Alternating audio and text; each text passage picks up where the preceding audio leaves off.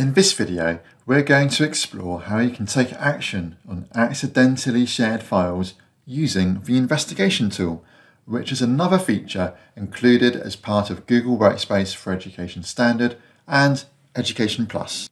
You can access the investigation tool by going to Security on the left-hand menu, and then selecting Security Center, and then Investigation Tool.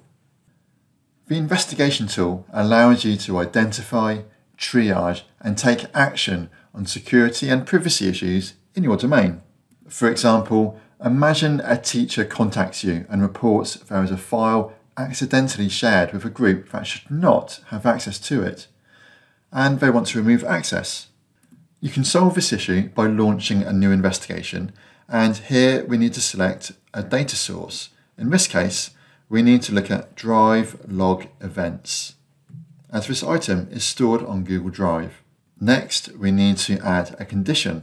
So let's select Add Condition and provide the owner information. So this is the user who owns that file. Now let's add another condition to narrow down our search a bit further. So again, I'm going to select Add Condition.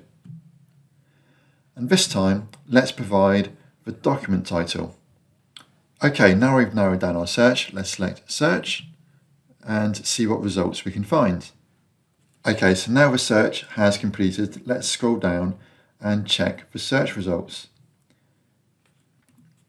So this is a log of results showing us activity on the file matching our search description. If we scroll along, we can see the events which triggered this to be saved into the log.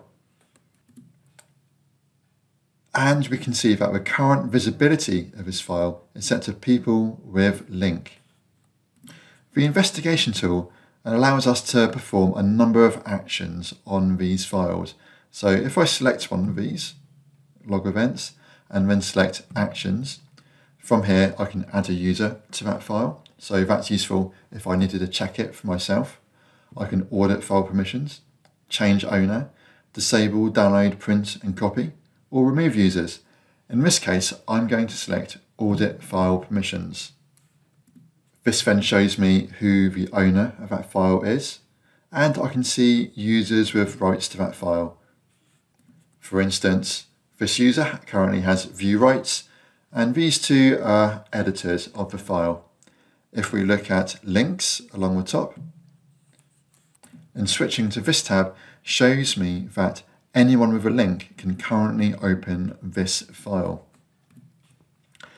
So if I go over to the right hand side here and expand this option, I can see that anyone in this group can open and edit this file, and that anyone with a link can open and no sign-in was required, and they have edit access. So we want to remove this and lock this file down. And we can do that by simply selecting where it says Edit and change that to Restricted. Okay, so now we've made that change, we can see it's listed under Pending Changes. So we actually need to save this change to push that out. So I'm going to hit Save now. And great, that's it. Now only the users that have specifically been given access to that file can access it, and link sharing has been turned off. Well, that's it for this video. Thanks for watching.